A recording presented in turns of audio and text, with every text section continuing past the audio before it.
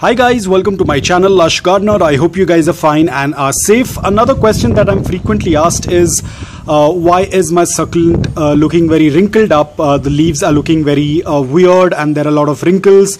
The succulent is not looking very happy, and when I ask them what exactly is their watering schedule, they say that they tend to use a mister and they tend to mist the upper layer of soil because they are scared that they might overwater their succulent. Now guys, please do not use this for your succulents. This is not meant for succulents. If you are going to mist this, it is going to drop water on the leaves, and if you're only misting the soil like this, it is not going to be enough. The roots are not going to get enough water. The succulent will start getting dehydrated. Apart from that, and if you are from a very warm and dry environment, or let's say a very hot and dry environment, your succulent will have a dry rot. Remember guys, when you tend to use this, you are just wetting the upper layer of soil, and this upper layer of soil will dry within couple of minutes. If you are from a very dry environment, the roots are not going to get any water, due to which the succulent will start getting dehydrated, and there is a high chance that your succulent will have a dry rot. And once your succulent has a dry rot, it is a fatal rot and your succulent will not revive back. It will be completely dead. So ensure that when you tend to water your succulents, you have to do a complete watering until the water starts passing through the drain hole. Let's say that you have a succulent that tends to look like this. This is a clear indication that your succulent is dehydrated.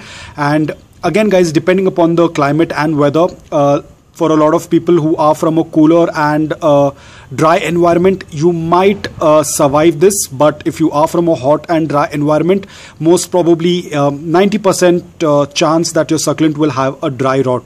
So ensure that you are extremely careful the moment you see this. Now guys, underwatering is good as compared to overwatering, but underwatering to certain limit. You cannot do it to an extent wherein your succulent starts to have a dry rot. So you have to have a balance between overwatering and underwatering. Do not keep your succulents underwatered excessively if you are from a very hot and dry environment, because there is a high chance that your succulent will get rotted. So the moment you notice that your succulent is getting dehydrated like this, you have to go ahead and do a complete watering. And when I say complete watering, it means that you have to water until the water starts passing through the drain hole.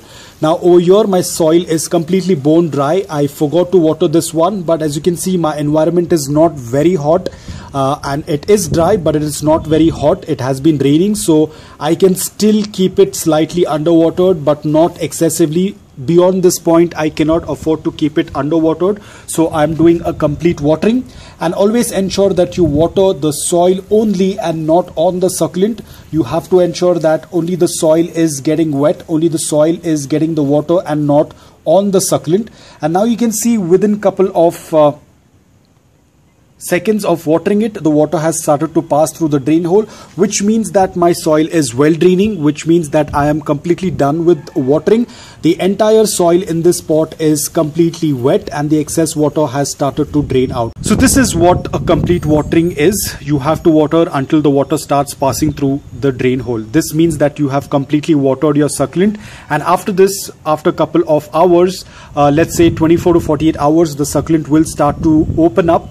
Depending upon how dehydrated the succulent was, like this succulent is quite dehydrated, so probably this succulent might take 48 hours or 72 hours to plump up. In case even after 4 or 5 days, if your succulent does not open up or doesn't start looking better, then you'll have to check the roots, you'll have to check the soil.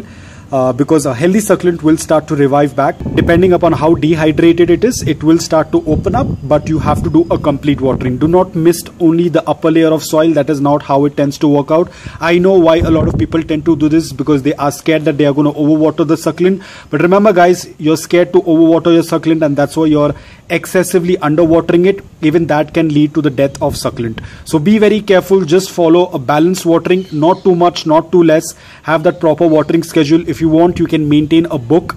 When was the last time you watered, how long it takes for soil to dry. Initially these all small details will matter, but as and when you get experience, all these things will not be that much of an issue for you. But initially, in the beginning stage, it is a little difficult and tricky to understand, but as and when you start getting experience, it is going to become very easy for you. So guys, I hope that this video was helpful to you. If it was, please hit the like button. If you're new to my channel, please consider subscribing to it. Until then, take care, stay safe and keep propagating.